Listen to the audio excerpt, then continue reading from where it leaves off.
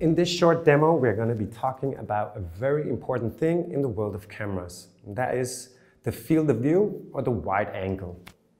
Field of view is the open observable area that a person can see through their eyes or through an optical device like the 3 cameras that we have here in front of me. So we've invited a few more people into the huddle room space with us, and the first camera that we plugged in is the Logitech Meetup. This gives us one fisheye lens and a 120-degree diagonal field of view. And I think for this huddle room space, we can conclude that that is insufficient because we're actually 5 people in this meeting, although you can see just 3 on the screen.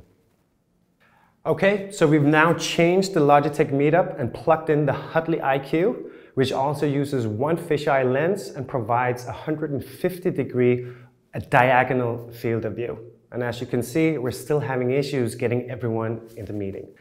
And so finally, we've now plugged in the Jabra PanaCast that uses 3 cameras and provides a 180-degree of horizontal field of view.